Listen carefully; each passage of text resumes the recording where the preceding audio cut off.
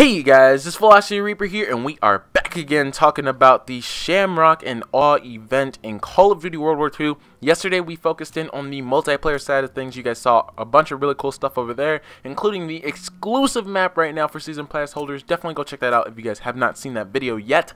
But now we are focusing in on the zombie side of things. They have added in a couple of little cool Easter eggs for us to go find, and they all include a camo in each one of them. So the one on your screen right now is one of the camos, the one I thought was the coolest of the three. If you guys would like to see a tutorial for the other two, then let me know and I will definitely go ahead and do that for you guys.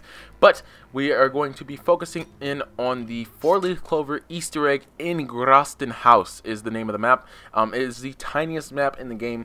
But before anything else, guys, I want to preface all of this by showing you guys where the 10 lamp locations are inside of Grosten house, because you guys will need to know that for the later parts of these steps. So I'm gonna go ahead and let this run, and then I will catch up with you guys after that.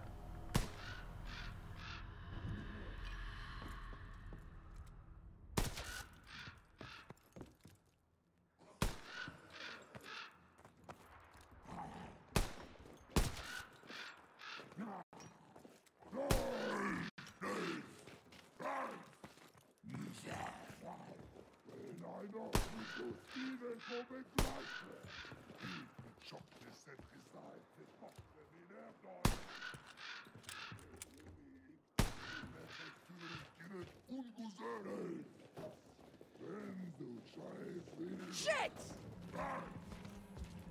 Alright guys, so we are right in the spawn room of Grosten house, and you want to go right over to your left, and you will see right next to the chair and table that there is a 4-leaf clover. Now that is the 4-leaf clover that you are looking for, and when you see them, you're supposed to put your jolts on them. Obviously you guys see me fail there. It was supposed to go on it, and it went on the stairs anyways.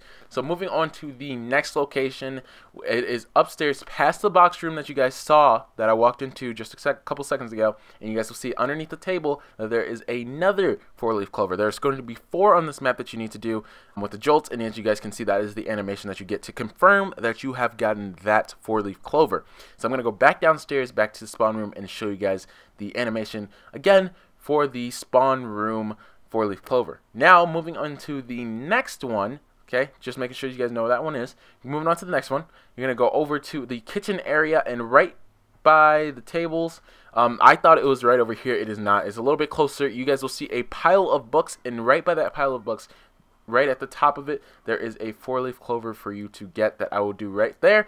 And as you guys can see, I will pause in those moments just so you guys can see it for yourself and take the second to notice where it actually is. And then I place my jolts and get the rainbow, and then that wraps up that one. So the last location is upstairs in our box room, guys. As soon as you walk in, right past the stairs, and it is going to be right in that doorway. So you're going to see me struggle there for a second. Again, the jolts are kind of weird that you can't really place them right on, but there you go. You see it right there, and you get the challenge, and that's it, guys. That's all you have to do. You can literally end the game. But there's one more thing that happens right before I leave the match here, and that I did not expect. A little leprechaun appears on my screen. I guess that's a little part of their Easter egg thing that they did. And when you kill it, you don't get anything for it, I don't believe. You just kind of kill it, and I know it's in multiplayer, which I'll have to do another video about, but you just get to kill it, and then it just explodes with a bunch of gold and stuff like that. They did a lot of really cool stuff in this one for us, and I really appreciate that from their side. But that is going to wrap up the video. I hope you guys enjoyed. Make sure you leave a like, sub up, share around, and I'll catch you guys in the next one. Peace.